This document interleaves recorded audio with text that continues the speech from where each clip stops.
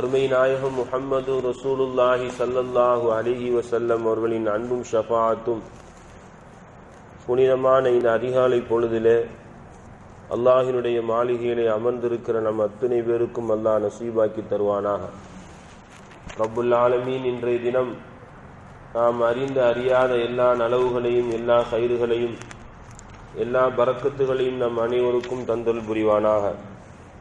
அதுபோன்று நாம் அறிந்த அறியாத எல்லா தீங்குகள் எல்லா முசீபத்துக்கள் மனச்சஞ்சலங்கள் கவலைகள் உலக முஸ்லிம்களுக்கு அல்லாஹ் ரப்புல் ஆலமீன் முறையான பாதுகாப்பையும் தந்தல் புரிவானாக. அல்லாஹ் ரப்புல் ஆலமீன் சூரா ஆல் இம்ரானுடைய 159வது வசனத்தில் நேற்றைய தினம் நாம் பார்த்தோம். நபிகள் நாயகம் ஸல்லல்லாஹு அலைஹி வஸல்லம் அல்லாஹினுடைய பேர் அருளின் காரணத்தினால் அவரிடத்திலே நீங்கள் நளினமாக நடந்தீர்கள், நீங்கள் கடுகடுப்பாகனராகவும் கல் நெஞ்சக்காரராகவும் இருந்திருந்தால் அவர்கள் உங்களை விட்டு பிரிந்து சென்றிருப்பார்கள் என்று அல்லாஹ் ரப்புல் ஆலமீன் சொல்லி காட்டுகிறான். அவ்வாறு சொல்லிவிட்டு அவர்களை மன்னிப்பது மாத்திரமல்ல, அவர்களோடு அன்போடு நடப்பது மாத்திரமல்ல, ஸல்லல்லாஹு அலைஹி வஸல்லம் அவர்களை இங்கே இன்னொரு விஷயத்தையும் அல்லாஹ் ரப்புல் ஆலமீன் இன்னும் இரு விஷயங்களை அல்லாஹ் சொல்கிறான். ஃபாஃபு அன்ஹும், அவர்களை மன்னித்து விடுங்கள். மன்னித்தது மாத்திரமல்ல, வஸ்தக்ஃபிர் லஹும், அவர்களுக்காக வேண்டி நீங்கள் அல்லாஹ்விடத்தில் பாதுகாப்பு தேடுங்கள். அவர்களை அன்போடு நடந்தால் மட்டும் போதாது, அவர்கள் செய்த தவறுக்காக மன்னித்தால் மட்டும் போதாது, அவர்களுக்கு ஆக வேண்டி நீங்கள் மன்னிப்பு தேட வேண்டும், பாவ மன்னிப்பு தேட வேண்டும். உங்களுடைய பாவ மன்னிப்பின் காரணத்தினால் அவருடைய பாவங்கள் எல்லாம் மன்னிக்கப்பட்டு உலகத்திலே எந்த தண்டனைகளும் இல்லாமல் சொர்க்கத்திற்கு சொல்லக்கூடிய உங்களுடைய மகத்தான அந்த பாவ மன்னிப்பை நீ அவர்களுக்காக வேண்டி சஹாபிகளுக்காக வேண்டி தேடுங்கள். அது மாத்திரமல்ல, மூணாவது ஒரு விஷயம், அவர்கள் மன சாந்தி அடைவதற்காக வேண்டி வஷாவிருஹும் ஃபில் அம்ரி, உங்களுடைய முக்கியமான விஷயங்களில் அவர்களை கலந்து ஆலோசியுங்கள் என்று அல்லாஹ் ரப்புல் ஆலமீன் சொல்லி காட்டுகிறான்.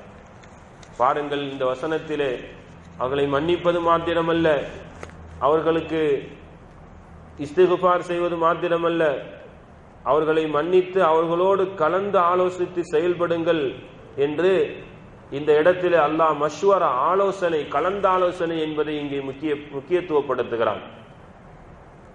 இஸ்லாத்திலே அல்லாஹ் ரப்புல் ஆலமீன் கலந்து ஆலோசிப்பதற்கு ஒரு மிக மரியாதையை முக்கியத்துவத்தை வைத்திருக்கிறான்.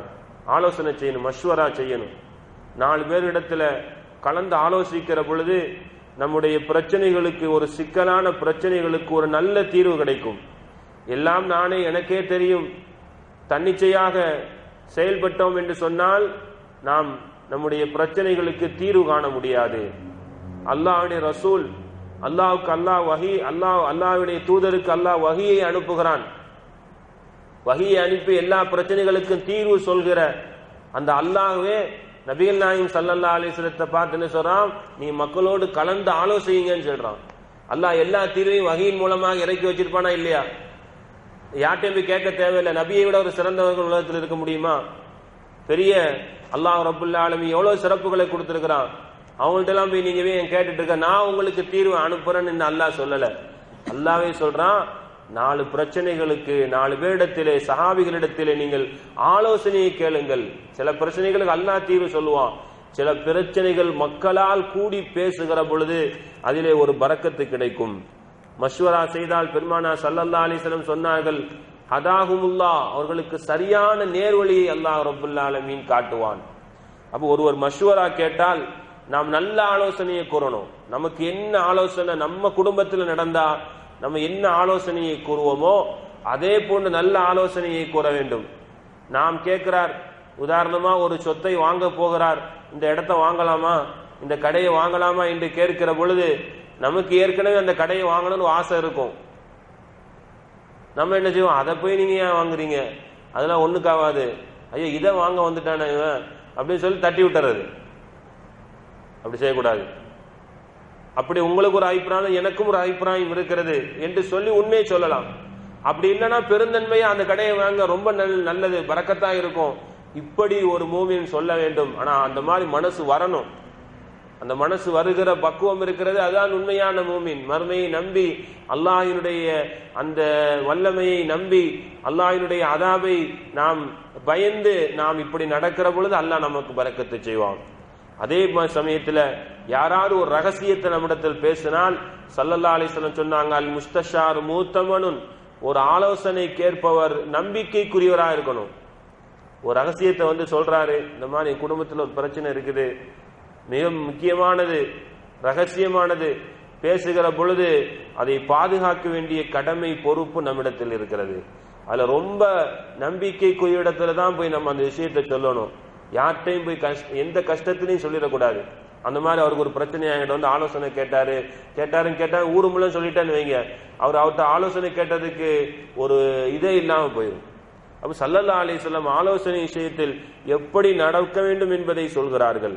ஸல்லல்லாஹு அலைஹி வஸல்லம் பத்ர் யுத்த களத்திலே முதலாக அந்த வணிக குழுவை, அபூ சுஃபியான் தலைமையில் சென்ற அந்த வணிக குழுவை எப்படி வழிமறிக்க செல்வது என்று சஹாபிகளிடத்தில் ஆலோசனை கேட்கிறார்கள். ஸல்லல்லாஹு அலைஹி வஸல்லம் இடத்திலே சஹாபாக்கள் சொன்னார்கள், லவ் இஸ்தஅரத பினா உர்மல் பஹரி லகதஅனாஹு மஅக யா ரசூலல்லாஹ், செங்கடலை கடக்க உத்தரவிட்டாலும் அதை கடப்பதற்கு நாங்கள் தயாராக இருக்கிறோம் நாயகமே என்று சஹாபிகள் ஆலோசனை சொன்னார்கள்.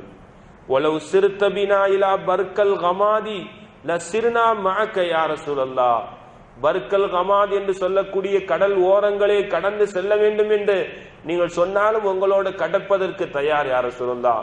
லா நகூலு கமா கால கௌமு மூசா, மூசா அலைஹிஸ்ஸலாத்து வஸ்ஸலாம் அவங்களுடைய உம்மத்தினர்கள் அந்த நபிக்கு சொன்னாங்களே, மூசா அலைஹிஸ்ஸலாம் சொன்னாங்க போர் செய்ய வாருங்கள் என்று சொன்ன பொழுது அந்த மக்கள் சொன்னாங்க, ஃபத்ஹப் அன்த வரப்புக ஃபகாத்திலா, நீங்களும் உங்க ரப்பும் போய் போர் செய்யுங்க, இன்னா ஹாஹுனா காயிதுன், நாங்க பார்த்துட்டு இருக்கிறோம், அமர்ந்து பார்த்து கொண்டு இருக்கிறோம் என்று சொன்னார்களே, அதை போன்று நாயகமே நாங்கள் சொல்ல மாட்டோம் என்று சஹாபிகள் பெருமானார் ஆலோசனை கேட்கிற பொழுது சொன்னார்கள். உஹது யுத்த களத்திலே பெருமானார் ஸல்லல்லாஹு அலைஹி வஸல்லம் ஆலோசனை கேட்கிறார்கள்.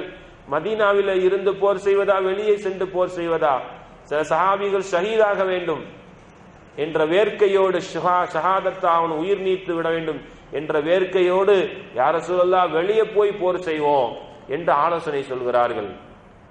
அப்படி ஆலோசனை, பெருமானாருடைய யோசனை என்ன, உள்ளிருந்து போர் செய்யணும்.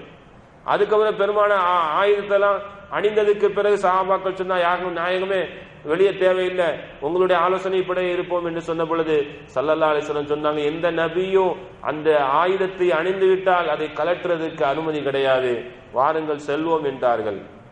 இப்படி பெருமானார் ஸல்லல்லாஹு அலைஹி வஸல்லம் பத்ர் யுத்த களத்திலே எங்கே முகாமிடுவது என நபி அவர்கள் தோழர்களிடத்திலே ஆலோசனை கேட்கிறார்கள்.